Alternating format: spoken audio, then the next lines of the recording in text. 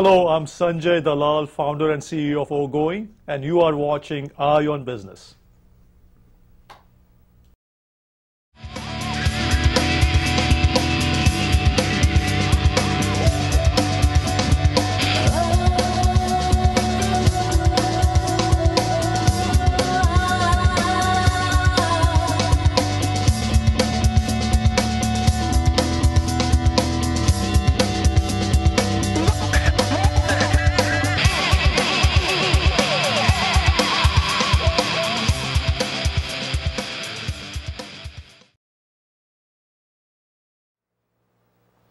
I'm Kevin McDonald, and you're watching Eye on Business. And with us tonight is Sanjay Dalal, and Sanjay is the CEO of Ogoing, a social network for small business. Thank you so much for coming in tonight. I really Thank you for having me. I appreciate it. So, you know, social networking, of course, has grown a lot over the last several years. So I'm going to let you really quickly lay a foundation for us to understand. What do you mean by a social network for small business?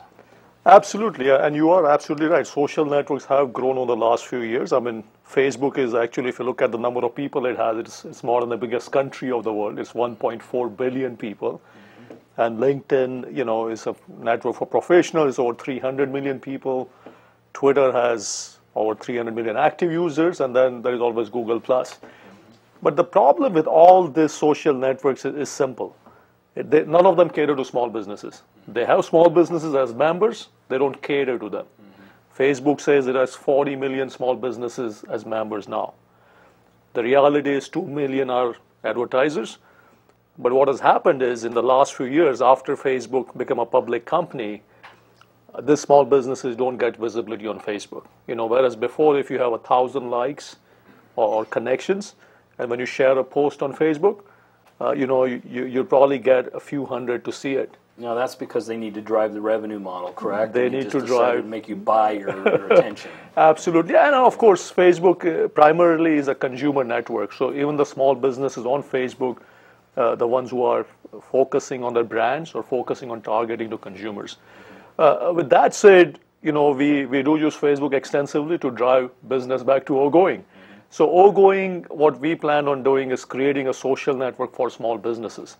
Because, you know, we believe they need a place to share their stories, to talk about who they are, to talk about their products and services, and most importantly, make real connections. Because what's happening is, because these networks have grown so big in size, I mean, if you go to a small business, you're like an ant in an ocean. You know, you go like, whoa, what do I do here? Where do I get started? And it's mind-boggling because, you know, most of these networks, when you get on it, you don't get connections. People don't listen to what you're saying. And it's very all soon, noise. There's so much static out so there, much right? static, yeah. So now, is it business to business? I'm trying to understand the driver. Is it the business to business communication, or is it the ability of that small business to get their message out to the potential customer? So, or is it both? It's both. It's both, absolutely. Because first, once you create your Ogoing business profile, you know, which is similar to a Facebook page or other networks, you know, the way they create their profiles. But the key difference is, you know, it's public. So when you share something to your profile, the posts on Ogoing, they are not only shared with the whole community. So everybody, you know, we have over 12,000 active members now on Ogoing. So everybody sees it and they interact on it. Not only that, this post, they're getting indexed by all the major search engines like Google, Bing, Yahoo. So the more you are sharing, the more your exposure is multiplying online. So now think about it as your Ogoing profile acts as a magnet for people to draw you in. I'll give you an example. Like one of our active members on Ogoing is a local company called NovaTime. NovaTime is a time and attendance workforce management software company, pretty big house. They are right here in Southern California. To give you numbers, on Ogoing, they have over 12,030 followers or connections, direct connections. On Facebook, they have 191. Okay. Twitter, 174. And LinkedIn, where they suddenly started growing, is 385. But still, the fact of the matter is, because of our focus on the businesses and on small business in particular, they are able to make a lot more legitimate, trusted connections, even though the fact is we are still much smaller. So how do you find a revenue model in this process? Is this a Facebook-like or LinkedIn-like, where you get for free and you're going to do an advertising stream, or are you going to provide value-added services? What's your mode to revenue? That's a great question. So our initial focus was, of course, to build out the community. So until we got to our first 10,000 businesses, we were giving over the network, because we wanted to create the value, we wanted to create traction, we wanted to create engagement, right? Now that we have that, our revenue model, we offer up different things. So we have an annual membership model of $99, first year free. So you join the network, kind of like a WhatsApp model. A little bit of crack, and then So you join the network, and you pay $99 for the next year. Okay. We have a featured business model, where if you want to get featured by your business category, so let's say if you are in financial services, if you're in real estate, you get a featured listing. If people search for that, your listing goes up, in terms of visibility, $39 a month. Again, we want to keep our price points, which are, receptive to small businesses. How are you going to resist doing and ultimately ending up where Facebook did, which was you have the small business that can't afford to compete with the next guy, right? So how do we, how are you going to, as a program, continue to allow that small business still to not be part of the noise as you get to be bigger? Do you have a plan for that? Absolutely. And the plan is to keep the focus on local, because if you look at a lot of small businesses, they do business locally.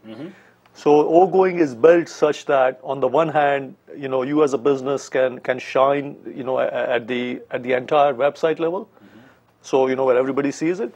But you can also make sure that you do things where you have visibility in your category, as well as in your local city or the county. Okay. So our platform is done in such a way that you can actually get visibility all around. And as you are growing, and if you are looking to make more connections regionally, or at a state level, or even at a national level, we can help you do that too. So it is built from the ground up to do that. And actually, none of the other networks do that as well today.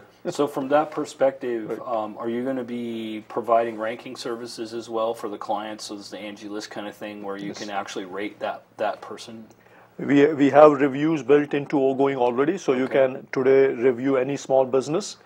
And, we like to share positive reviews. We don't like to penalize small businesses, because one customer felt so. Sure. So our goal is to make them shine, make their stories, heard loud and clear, and make them successful. So yes, we have reviews built in, and we can share aggregate reviews as well as reviews, by each, individual. So Sanjay, tell me what's your vision for the next 2 years? The vision is to really scope out the local market first. So we are born and bred here in Orange County. If you look at the total businesses we have from Los Angeles to Orange County to San Diego, it's close to over 2 million.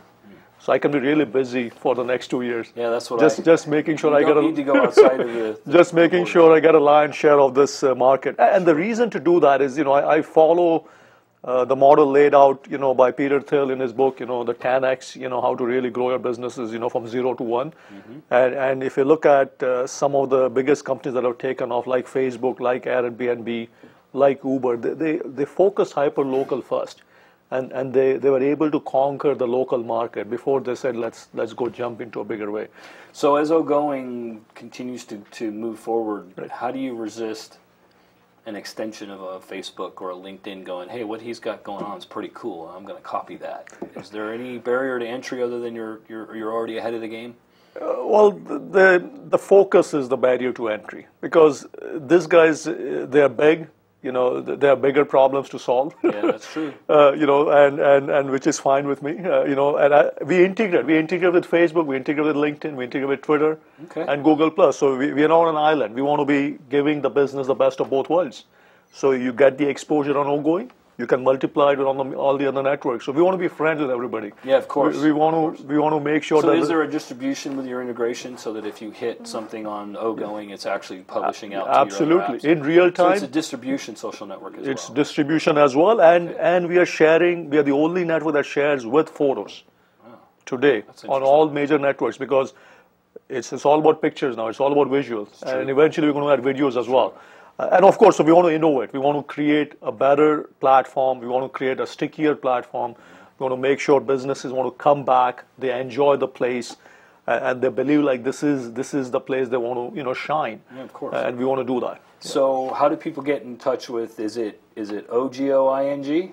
That's it. Is that a .com? Yes, sir. OGOING, Ogoing.com. And with us is Sanjay Dalal, and he's the CEO of Ogoing. Thank you so much. Thank you so much, Kevin. Appreciate Cheers. it very much. Yeah. You're watching Eye on Business. This is Kevin McDonald, and we're out.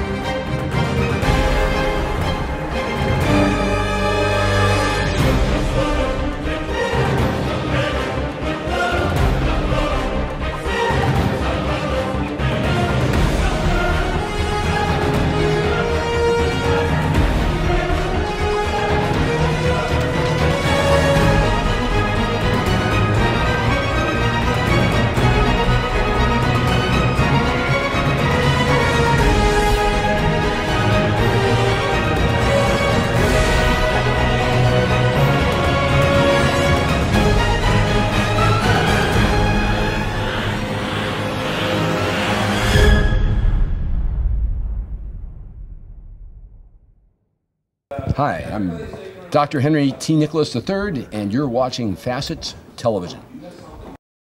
Hi, I'm Sandra Hutchins. I'm the Sheriff Coroner of Orange County, and you're watching Facets Television. Hello, my name is Judge Jim Gray. I'm retired from the Orange County Superior Court, and you are watching Facets Television.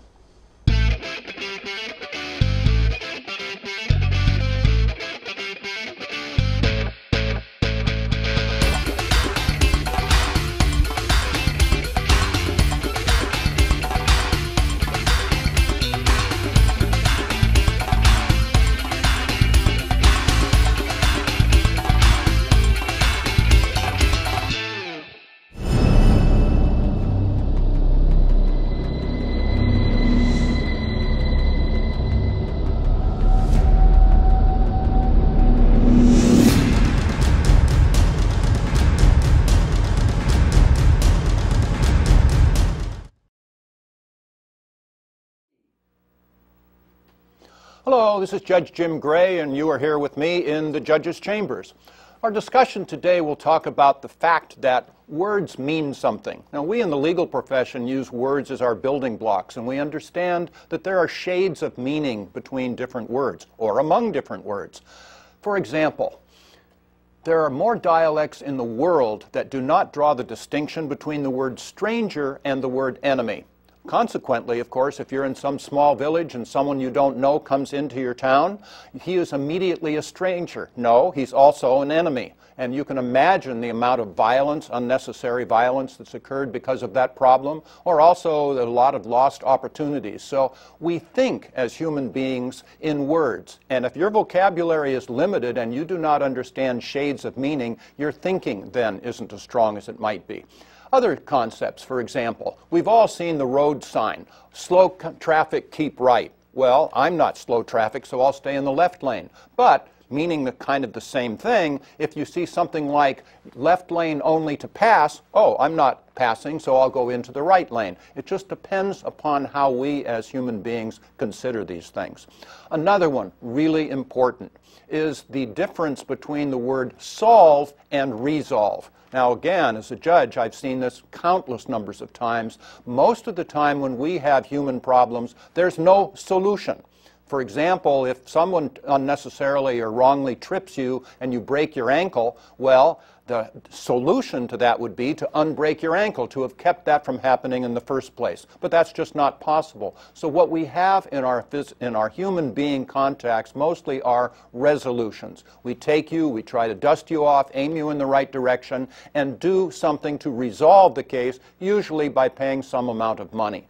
So if we're talking to young people or old people, understand that concept that there really isn't any solution to most things.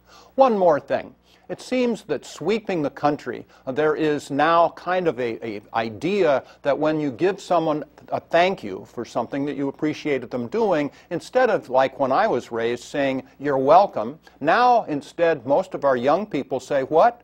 No problem." Well, what does that imply? Well, if it had been a problem, if it had been difficult, I wouldn't have done it. But, well, that's okay. It was no problem. Of course, I do understand in Spanish the word for, in effect, you're welcome is de nada, which is almost the same thing as no problem. But you're welcome means I'm happy to have helped you. So maybe you can join me in trying to reverse that trend. And when someone thanks you and they mean it and it's appreciated, say, you're welcome. So, this is Judge Jim Gray in the Judges' Chambers. Thank you for letting me share these thoughts with you. And your response is, I hope it's you're welcome. See you soon.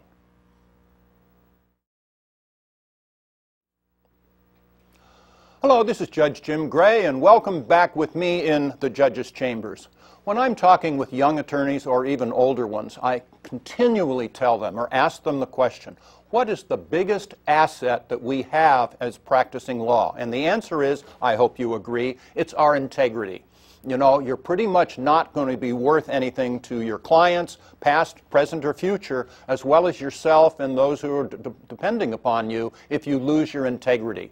How long does it take to build up a reputation of integrity? A long time, I think you would agree.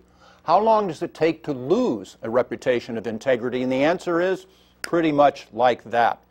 I still remember sitting in the judge's lunchroom quite a while ago, and someone said, well, Joe, what are you doing? And he says, oh, I'm in trial with such and such an attorney, and all the other attorneys around the table groaned. I mean, that was the reputation of that attorney. You don't want that to happen to you.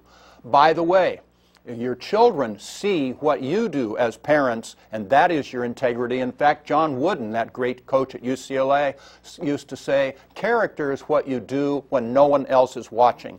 That's when your integrity comes forward. And your children, of course, the idea of do as I say, don't as I do, doesn't work. A great light opera is Into the Woods, Stephen Sondheim, and it ends by saying with the song, children will listen, and they will. By the way, if your 3-year-old starts using 4-letter words, guess where your 3-year-old heard them? It came from you. So cherish your integrity, work on your integrity, and keep it steadfast. Children will listen, and so will everyone else. That's what I believe from the Judges' Chambers. I hope you agree. See you next time.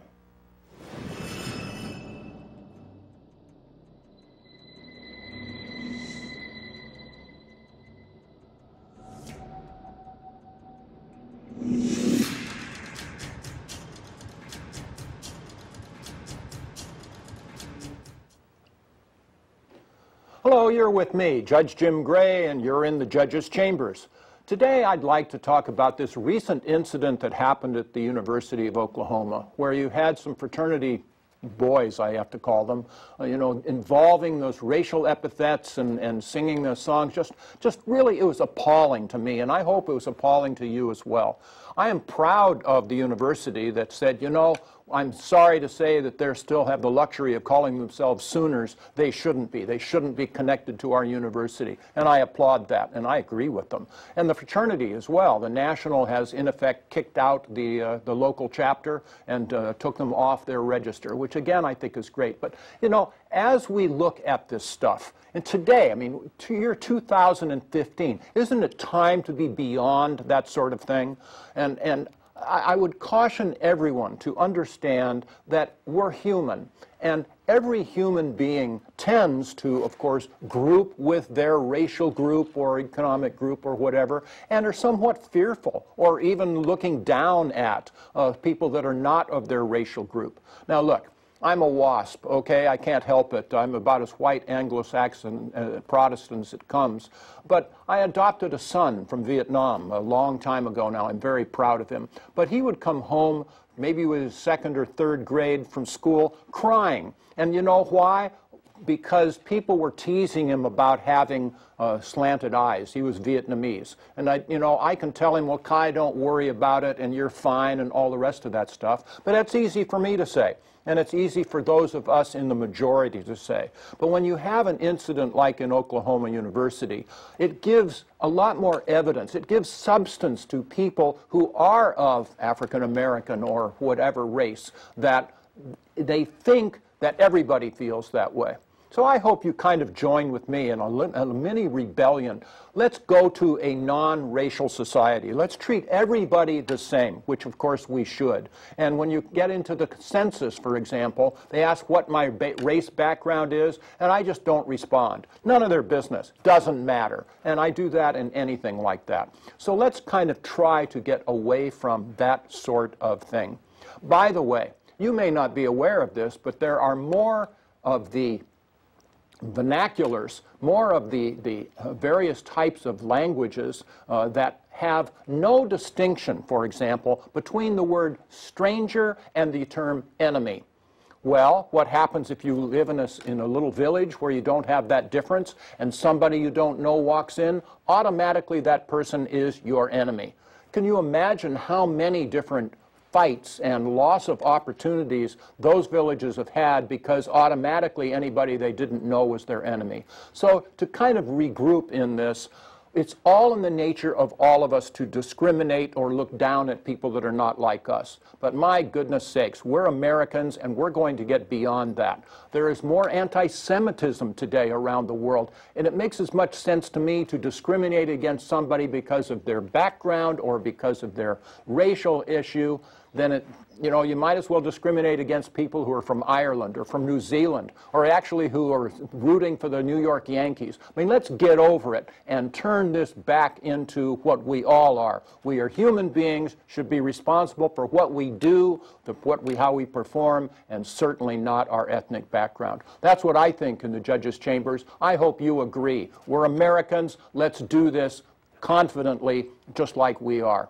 That's what I think. We'll talk to you again sometime soon from the judges' chambers.